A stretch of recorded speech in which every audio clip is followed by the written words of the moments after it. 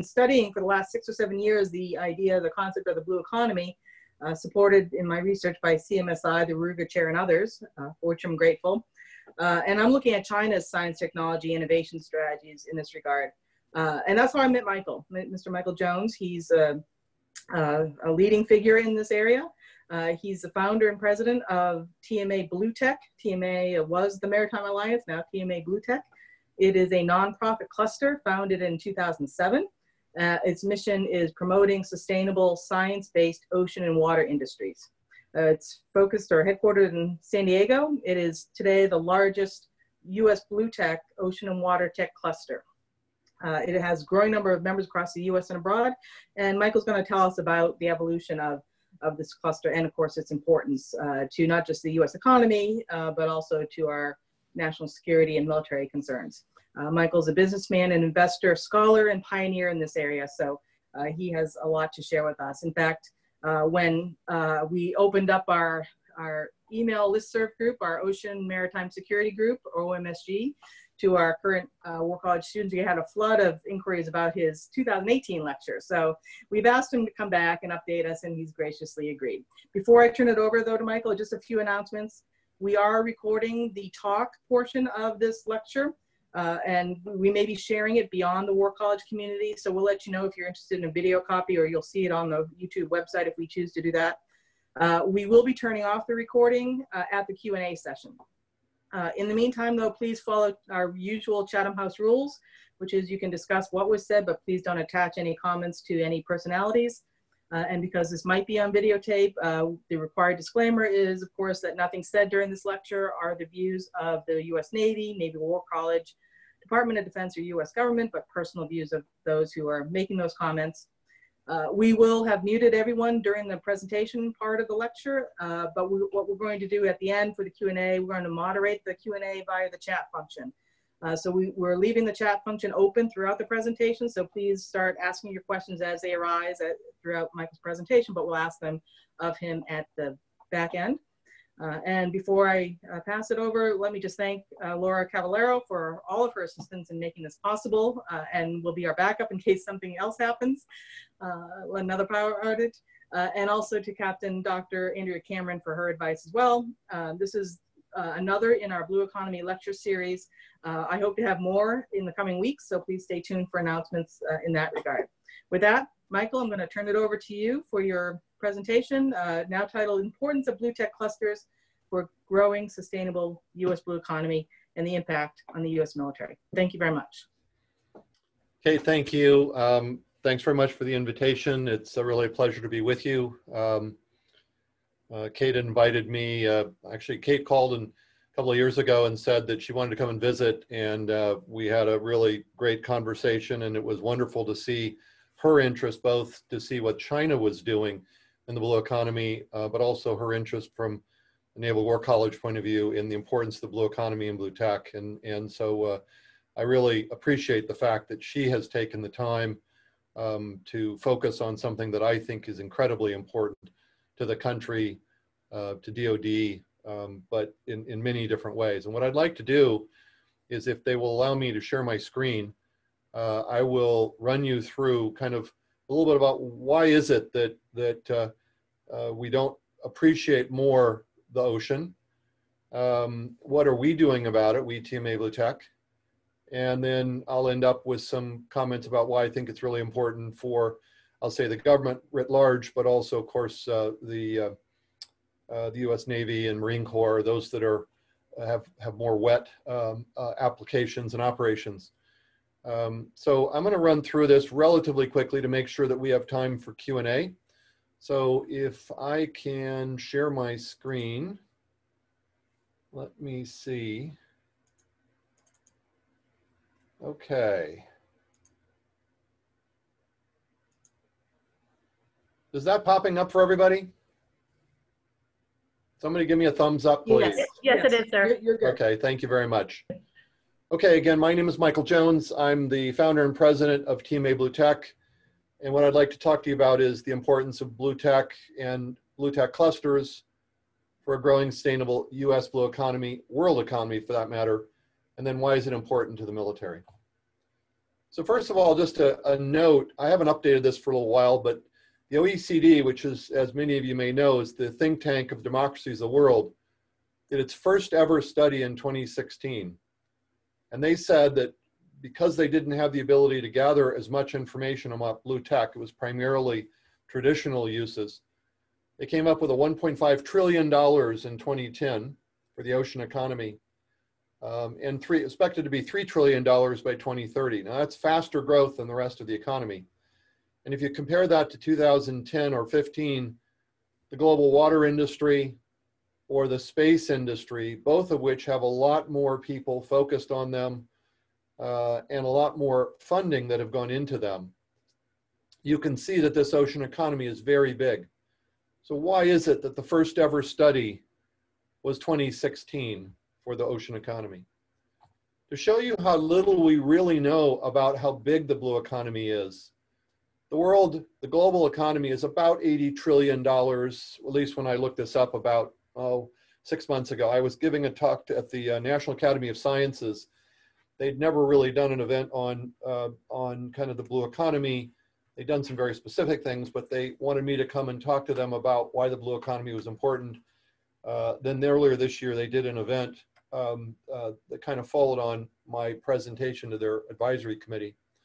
But if you look at this, this is now UNCTAD, part of the United Nations. They say that the global ocean-based economy is between $3 trillion and $6 trillion, and more than 3 billion people rely on the ocean. Well, 3 to 6 trillion, that means 3 trillion already versus the 3 trillion it might be in 2030. So we really don't know, but these are very big numbers. And then in the lower left-hand corner, that big box, you see something that NOAA looked at, and the ocean economy is growing about twice as fast as the US economy in general. So if you look to the lower right-hand corner, and you begin to say, even at $3 trillion, which is the lower end of the estimated range, that would make it the equivalent of the 5th largest country in the world. And yet we don't really know, because we don't gather the information really on the ocean economy the way we have done on many economies on land. And again, just to underline this, in 2012, we did our first study in San Diego. And San Diego is a city that was found by ocean. When the Spanish came a-knocking on the door through the San Salvador, they came ashore in San Diego, claimed it for the Spanish crown. And most people didn't come by wagon train or train to San Diego, they came by ocean. And we're a city built around the Navy. And yet nobody had ever studied the value of the blue economy in San Diego. So we did that in 2012. Unfortunately, we haven't been able to get the funding to update our study. I'll give you a little more detail in a few minutes. But when you look at this kind of step function, I told you about the OECD study, the first ever global ocean economy study, 2016. We were the co-authors of NOAA's first ever study on the value of ocean observation, 2016. The United Nations did its first ever ocean conference in 2017. The EU did its first Blue Invest Day in 2017. Kenya, with United Nations, did a African Sustainable Blue Economy Conference, first time. EU did its first Blue Economy Study, 2018. Second Blue Economy Study, 2019. They did their second Blue Invest Day in the Mediterranean, 2019. National Academy of Sciences, I mentioned before. White House did its first ever, the Trump White House did its first ever event in the White House, or in the executive office next to the White House, in November of 2019. I was one of, I think, about 115 or 16 people that were invited. And then in 2020, the second Blue Invest Day in Brussels, I was invited to represent the whole US capital market, which was kind of a hoot. But there were hundreds of people there because the EU is really focused on the blue economy, blue tech, what they call blue growth. And they've done a wonderful job really promoting Blue Invest. And then there was supposed to be the second UN Ocean Conference in June of 2020. That was obviously postponed because of COVID. But I want you just to see what a compressed time frame is, that around the world, people are saying, oh my God, there's this big blue thing out there, and it's really important. And I think that speaks volumes of out of sight, out of mind, but it also, I think, is a harbinger of the importance of the work that Kate is doing and War College is doing, and hopefully all of you will help her do in the future. I think this is a very important slide because this shows, everything that's blue shows the exclusive economic zone that's owned by a country. And so you look off to the left and you see lots of islands, Micronesia, the Marshall Islands, even Portugal, New Zealand. They have far more blue than they have brown, which is their land mass. And you come toward the middle and you see United States and Australia. We have more ocean as part of our EEZs than we do land mass. You start moving further right, and now you understand Iran and China from a geopolitical point of view. You say it's no wonder that South China Sea is so incredibly important. It's no wonder that they have long-range fishing fleets, because they frankly don't have access the way we do in the United States, the enormous amounts of area that are under our economic control. I think this slide is incredibly important because I think it helps one understand graphically, very quickly, viscerally, why the ocean is important. And as we have the as we have the technical prowess to go exploit the ocean, we've always done fishing, we know that, but there's so much more, whether it's mining or it's aquaculture, it is understanding the ocean in new ways, it's new biomedicines, the whole area of biomarine, which will be trillions of dollars. All these people over in the far right are really poor in the sense they don't have as much ocean to play with. So in the 60s, NOAA and NASA's budgets were about the same. NASA has done a wonderful job of storytelling. NOAA isn't allowed to do the same.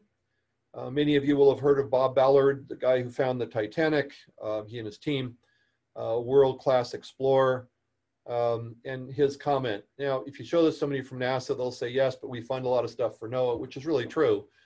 But it's still a very interesting, the exploration budget at NOAA is quite small compared to NASA. Again, I'm not trying to make any qualitative or quantitative judgments here. I just think it's important that we have a tendency to take the ocean for granted. And I think it's very important that we understand the value of this economy and the importance to the country as well. So just a word about our study 2012. Normally, for those of you that are economic,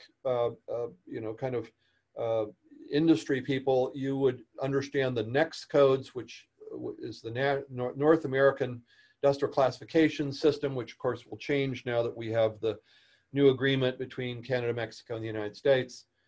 But normally you would go to a NEX code and it would lead you to companies. In our case, we had to find the companies and then say, what NEX code have you been assigned, or what was assigned to you? This is unheard of, to have 200 NEX codes to look at an industry. Again, we could not have gone to a NEX code and found the industry. We found the companies. Now, of those 1,431 companies, 700 plus self-reported that they had a maritime focus, and 350 reported over 75%. Nobody had ever done this study, and we found 46,000 direct jobs, not indirect as well, and $14+ billion of annual direct sales. Again, as an economist, you would say, okay, what's the overall economic impact? You'd look at direct, indirect, and induced to really understand the overall impact. And I'll show you something about that in a minute. This was done on 2011 numbers. Again, we've not had the funding to go forward to do an upgraded study. We are hopefully getting close to doing that. If you look at what NOAA came up with, and again, this is in absolutely no way a slight, because the only 6 sectors that are covered by the NEX codes, which I just talked about, are marine construction, living resources, offshore minerals, ship and boat building, tourism, recreation, marine transportation. And so they looked at the city of San Diego, or the county of San Diego, and said 5.8 billion. But if you take out tourism and recreation, which we do not include in our study, it was only 2.1 billion. So our 14 billion was 6.7 times what NOAA says. Again, NOAA does an amazing job. I have nothing for admiration. They're taking US government economic data, which is essentially systematically undercounting the value of the blue economy in the United States. We did a little study. One of our member companies gave us some funding, and we then did a study on what's the overall multiplier, which is this issue of direct, indirect, and induced jobs. And what they found, again, we didn't do this study. We got the funding for it. It was an MBA capstone project at San Diego State University, our largest university. And so it was a very small sample size of 2 companies, but the owners basically gave us access to their whole supplier list, and a team of companies under the tutelage of 2 really good professors that done a lot of work in the supply chain and multiplier did this study. And they came out and said, of the $40 million generated, just in the city of San Diego is a 1.74 multiplier. The county was 2.15 and the state was 2.59. Now, a closed loop system is about 3, because essentially you're saying 100% of the dollars are direct, or then they show up as indirect and they show up as induced. And so it is, the higher that number, the better it is. And then they looked at it vis-a-vis other industries they had studied. And so total, you can see your output multiplier, and then pharma, biotech, healthcare, tourism. Again, these were not our numbers. These were the numbers that San Diego State team came up with. Whether that's the right number or not isn't the point. The point is that there is an amazing multiplier in BlueTech, because when I go out and buy a wire, you know, to create a wet mateable connection, or because I'm doing a ROV and I need 1,000 meters of tether, that you buy the copper from somewhere, you buy the plastic from somewhere, you mold that, it then goes into another product. So you basically create subsystems. So it's a very high multiplier, which means BlueTech is one of those industries that you should love if you understood it in more detail. I think this is I said this really the National Academy of Sciences, because this is the time for us in the United States to be bold. There are so many industry sectors, and within the military, you've got many, many sectors as well. You may not have aquaculture sitting over here, but you know that food security is incredibly important. It's a fast growth industry. I hope I showed you that by one of the earlier slides. It's huge potential for the United States. You know that because 71% of the world's surface is ocean, but 98 to 99% of habitable Earth is underwater. 98 to 99% of habitable Earth is underwater. I was participating in a NATO Portuguese Navy event yesterday, part of a big exercise that got canceled this year called REPMUS 2020. And one of the admirals was saying that 98% of all of the world's voice traffic and communications goes underwater via cables, which of course with the technology moving as rapidly as possible is very vulnerable today. So while it is fast growth and it has huge potential for the world, it also creates vulnerabilities, which is where of course navies and DOD come in. So all these things, underwater communications, unmanned systems, marine and survey vessels, all of these are of great importance. Again, forget aquaculture, think food security. High economic multiplier, which I just talked about. The US is still a global leader, but as Kate can tell you, the Chinese, for example, have been pouring money into promoting BlueTech centers in China. Europe has identified 15 years ago, plus more, I would say, about this. We started working in kind of some of the BlueTech areas about the same time as the EU, but when I say the EU, we're tiny. The EU has put a lot of funding into a lot of research to do some really great work. But the United States is a traditional leader here and should continue to be a leader. There's global impact with partner clusters around the world. I'm going to talk about clusters in a few minutes. Big problems or big opportunities, which I'll talk about in a minute. And of course, I think if any of us have children or grandchildren or nephews, it's the right thing to do. We need to take care of the ocean. At somewhere between one of every two and 2 out of every 3 breaths comes from bacteria in the ocean, essentially. We need to unleash innovation to address important issues. First of all, we should be talking about the circular economy.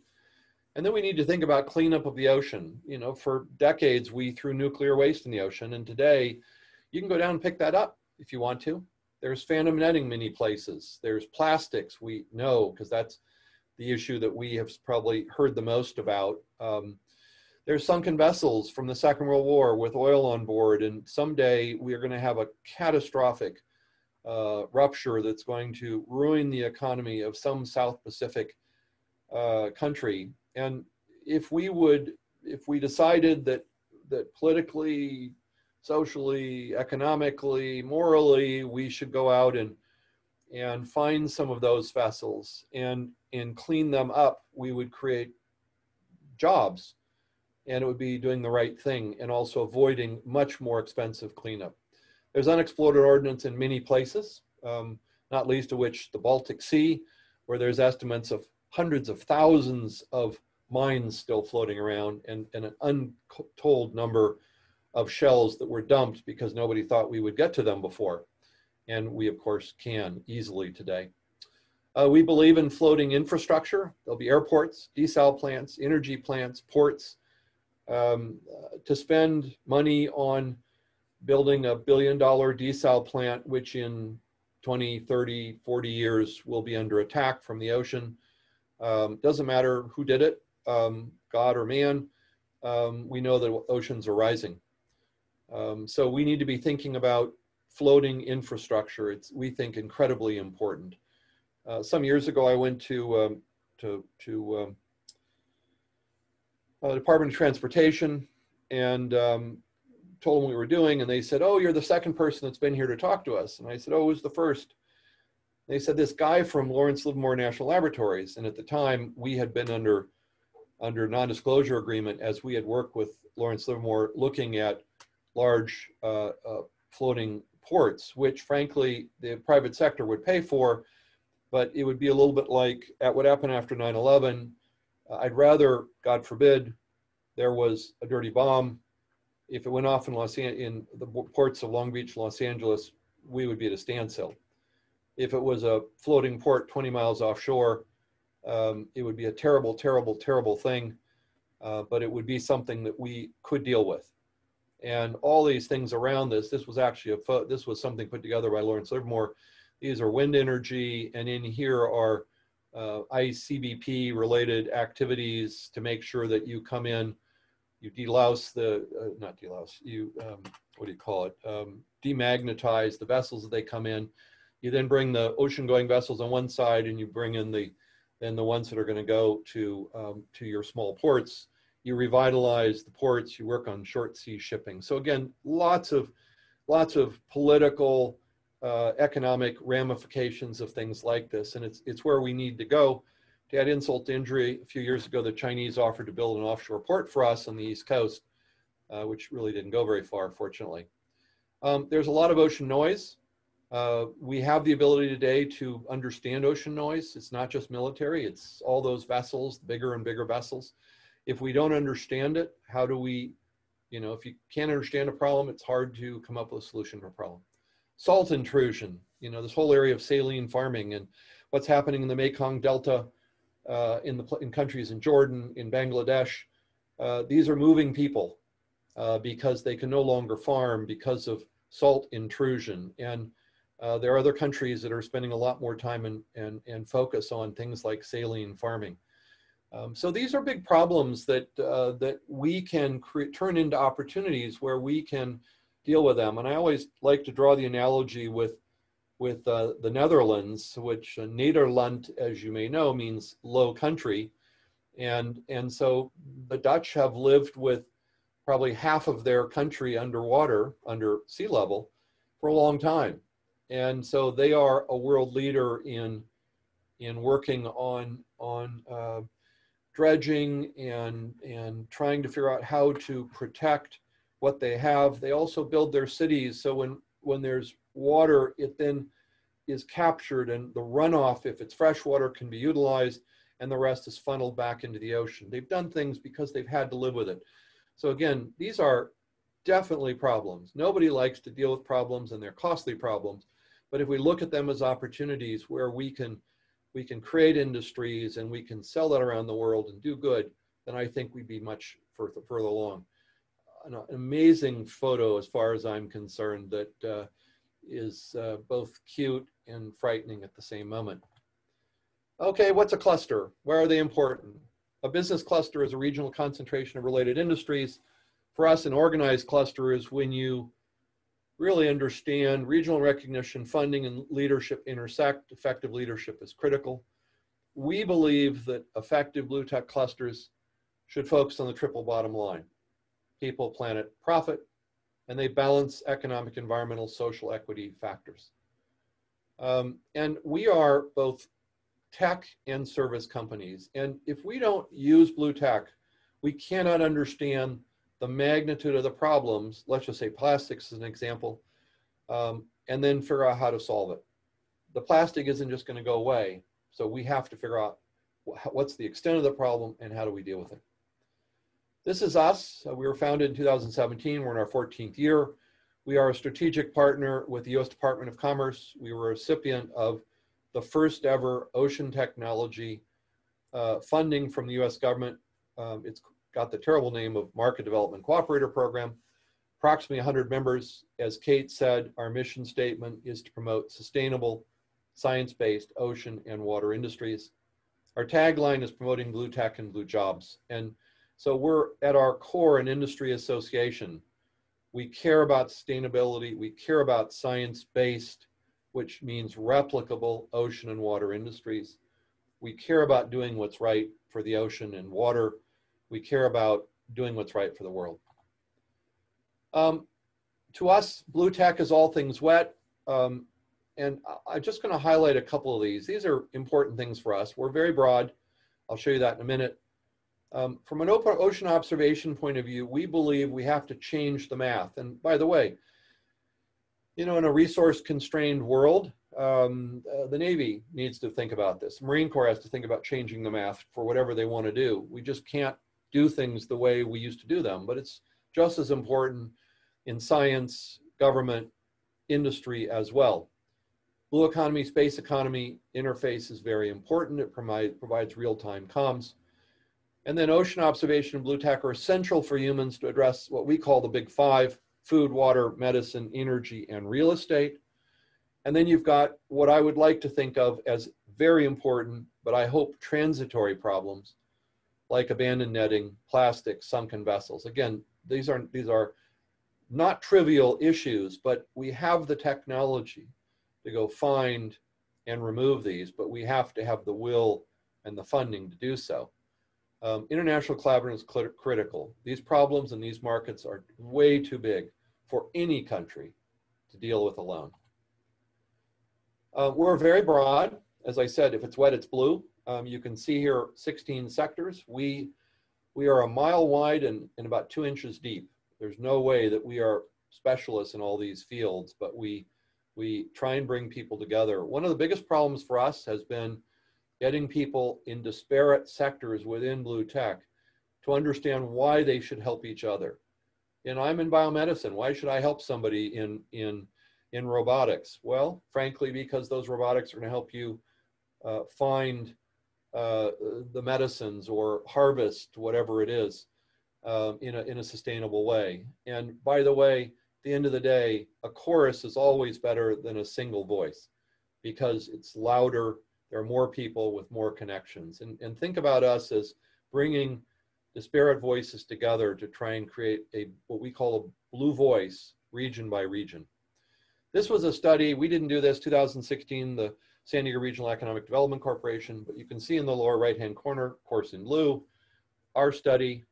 And then you can look at these other industries. Again, this was not us doing the work, but where we talked only direct jobs, not indirect and induced. When they say direct economic impact, total economic impact, it's really, it's hard to imagine that that isn't a full economic impact, whereas what we were talking about was just direct jobs, direct industry.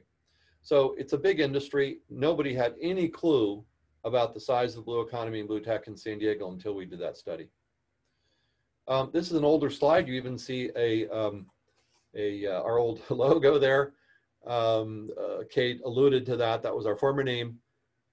Same logo, but here are just around the world, you know, French, Mexican, this is Ireland, Spain, Inter-American Committee on Ports, part of the Inter-American,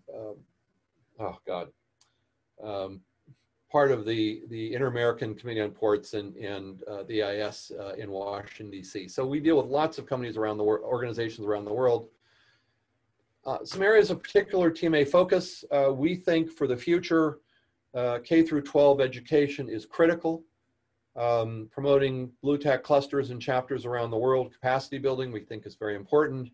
All of these things are important. You know, attracting more capital is very important. At the end of the day, to study the ocean, to understand the ocean, we have to drive down the price of platforms and sensors. And one of the disadvantages the Navy, the DoD deals with is the very cumbersome acquisition system. It's very hard to be nimble. And I think we note that when we went to places like Iraq and Afghanistan, and the people we were fighting were using off-the-shelf GPS and things like that, and we were struggling to stay up with the change. So there are lots of companies that are not in the DoD orbit just because it takes so long and it's hard to be seen. They often don't have the right admirals and generals on their boards. But our goal as an organization and our companies is drive down the price of platforms and sensors. I'll come back to that, why I think it's important for the military.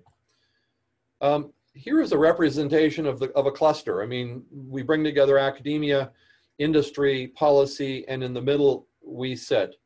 Each of those we have to talk to differently because their interests, which is what you see here, here, and here, they're different.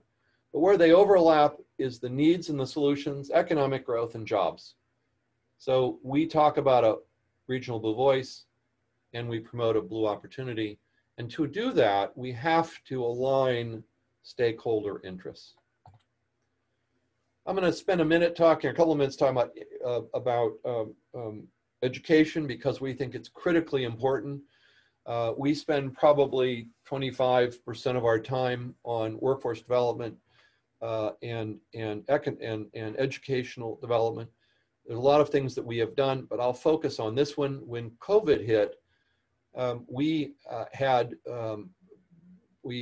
trademarked. We were the first people, I think, to really use blue tech in certainly the United States.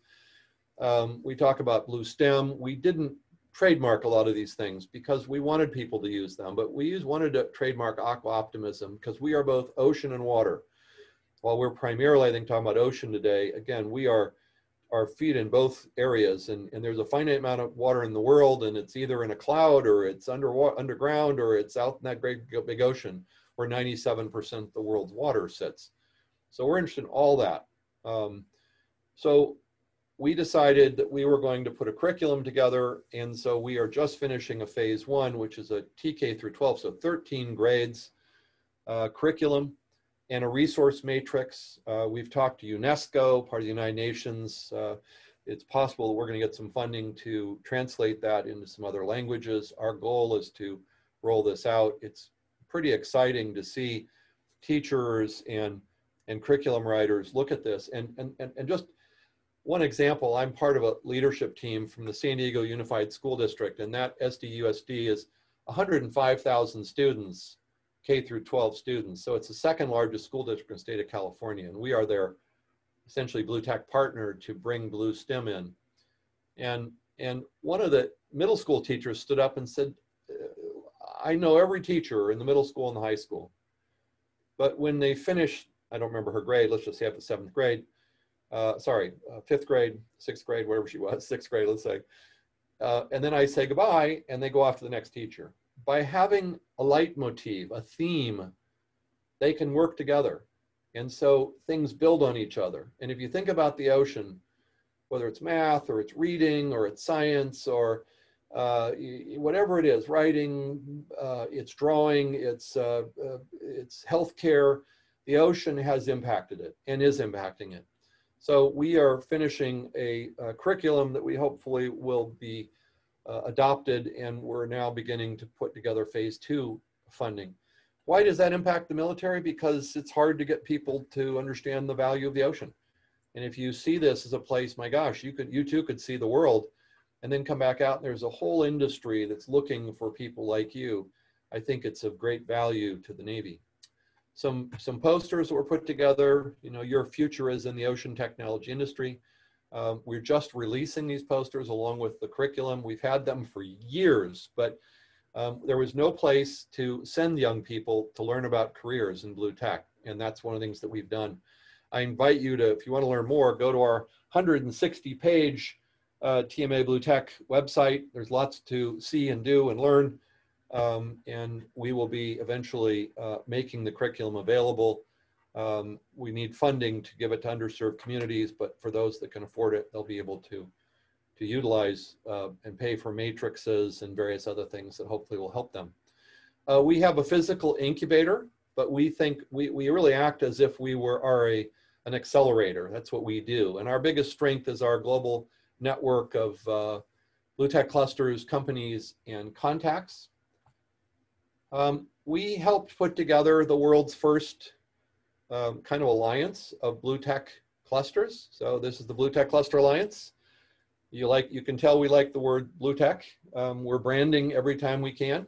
So hopefully you'll all walk away and use the word blue tech many times in the course of the day. We pulled together 10 leading blue tech clusters from 8 countries. You can see our mission there and you can see our goals. We typically have bi-monthly calls. This has allowed us to work together in very unique ways and to promote blue tech internationally. So if I go to Norway, like I did last October, to the Our Ocean conference, which was hosted there, I was there with my partner cluster, and the two of us worked the room. So my Norwegian cluster partner, who knows the people in the Norwegian government, and I knew some of the US government people that were there, including Craig McLean, the acting chief scientist at NOAA, was there, who will be at Blue Tech Week as well. So we work together, and that, as we all know, there's strength in numbers and the ability to do things together. That also led to something that we are recently unveiled. I think this may be new for Kate as well, but on June 30, we signed an MOU, we TMA BlueTech, with 3 other partners to create essentially what will be the world's first publicly available long distance testing facilities for robotics and sensors. And so our goal is to create presence in the ocean. We've talked to the European Space Agency and NASA and NOAA and the National Oceanography Center in the UK and many others, the Navy, of course. And everybody has expressed interest. We're just now kind of moving into our second phase, which is getting partners together for this. But the thing that's so interesting is, let's just say, as Kate knows, I'm involved also with a very innovative small unmanned surface vessel company. And we're in San Diego. And so we can go out to the Catalan Islands and maybe in a week out and back. But after that, it's Hawaii or bust. That's a hell of a long ways. And if halfway across it breaks down or gets caught in netting or seaweed, it's really prohibitive to go out and pick something up. But if you look here from Porto in the north to the Azores and then between the Azorean Islands, these are all manageable distances. And no place is more than 500 miles, 475 miles actually, from where, if you broke down right in the middle, that somebody could come and help you and pick you up. So we think it's pretty cool. And right now there are robotics centers in Porto and in Plocan, our partner. And you know, we are partnered with Oceano, the national cluster in Portugal, Plocan, a cluster in Spain, and of course, we're the largest cluster in the United States. So the 4 of us went together, got our logo, and we're going to be building, or they will be building, robotics centers in the Azores. In Lisbon, the Portuguese Navy is going to be sponsoring a new robotics center, and then there'll be one in Madeira, and then there is a 24/7 center, but we'll be grafting onto that kind of a one for companies. So now if you're an NGO or you're military, that for example, you can't see it here, but this is, call this a big loop around the mouth to the Mediterranean. If you care about, for argument's sake, submarines going in, it'd be nice to have people gathering information for METOC purposes, potentially for just knowing who's going through and transiting an area. So we see lots of advantages in this. This would not have been possible without our relationship with our partners around the world. This is our BlueTech Week coming up. Kate and I were just talking about that. She's tried to come for the last couple of years, but since we're virtual, there's no reason she can't come for part of it this year. One day will be California and U.S. Blue Economy Initiatives and Policy. So Kate, I hope you can at least join us for part of that one. 2019, we had 686 people from 18 countries, including 16 clusters and 150 companies. Those were clusters in formation. Those were both ocean and water tech clusters. And you can see 2020. Okay, I'm getting to the end because I wanted to only talk for about 45 minutes and then leave time open, because I understand by about 1:15 some people will be running to classes. I said before, and I'll just come back again, BlueTech is critical to identify and solve problems. The Navy, through ONR and other organizations, the UTIC in Newport and others, I think have done really great work. But after the Second World War, probably, I don't know the numbers, I think we've all seen a little bit of research and how over time the private sector continues to invest in often doing things that are faster to market than a government funding program. And so both are very important. We think ONR and DARPA and all those guys play an incredibly important role, but there's a lot of work being done in the private sector as well. And so these are all issues that are important for DoD: autonomy, autonomous vessels, big data, cybersecurity, food security, ocean energy, ocean observation, pollution mitigation, port maritime shipping efficiency, and making sure we have enough water, wastewater. Those poor people in Guatemala and Honduras that are in decade-long droughts and are moving north, it's not because they want to leave, it's because they would starve to death if they stayed where they are. Those problems are proliferating as climate change happens, whether it's in the middle of Italy, which is having problems, or the Middle East, where we're seeing the temperatures soaring to levels they've never been before. But these are big problems, and BlueTech, again, for us means both ocean and water. So on the water side, we're interested in recycling, conservation, and of course the creation of new water, whether it's just taking it out of the air through evaporation, or it is desalination of some kind. Upper left again, ocean represents 71% of the world's surface, 98 to 99% of habitable Earth. We live on a two-dimensional world. Even if you're in the Andes Mountains, you're still two-dimensional, whereas the ocean is essentially three-dimensional, and then you throw time in and everything's moving. The border between Mexico and the United States is very static unless there's an earthquake that makes a difference. But you throw something in the water in Alaska and it's down in Costa Rica in a week. If we didn't know that before, we knew it from Fukushima. So why is this relevant? I mean, every topic I just talked about is relevant, but in a larger kind of geopolitical sense, every great power throughout history has been a naval innovator. The Phoenicians, the Egyptians, the Venetians, the Greeks, the Italians, the Portuguese, the Spanish, the UK, the United States. Without naval innovation and power, it has been hard to be a world power.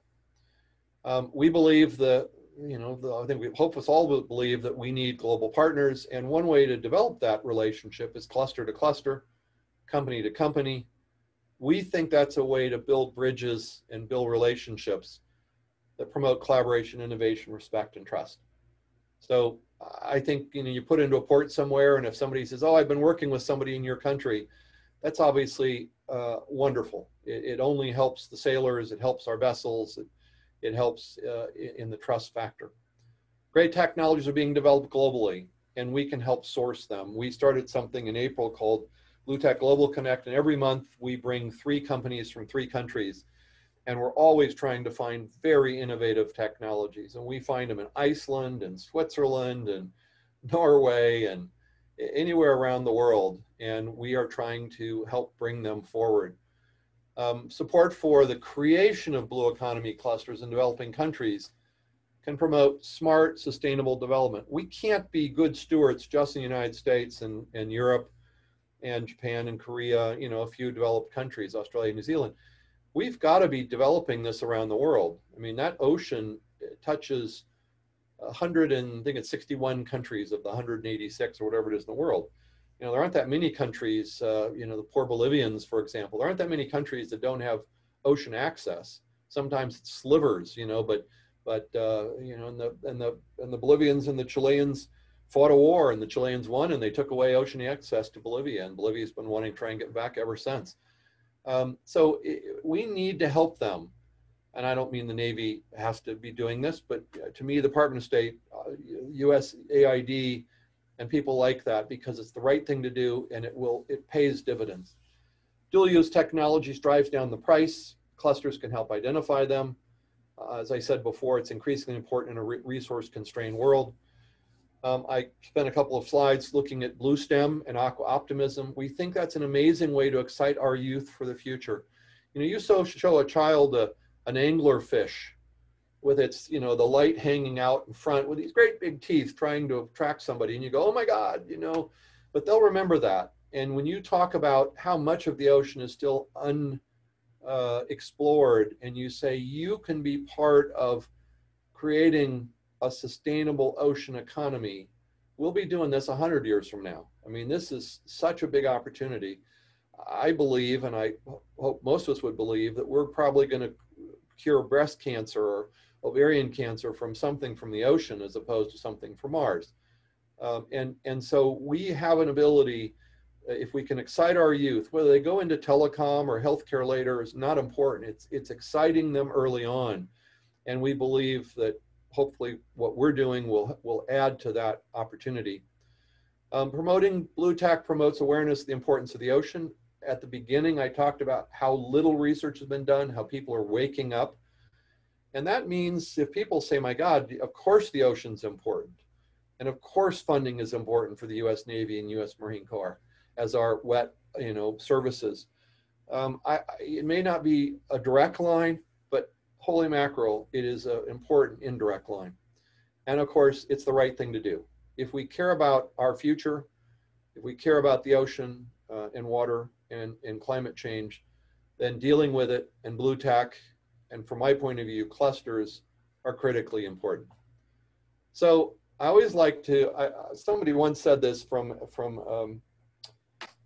Esri, Don Wright, Dr. Don Wright, the chief scientist, used this quote: if you want to go quickly, go alone. If you want to go far, go together.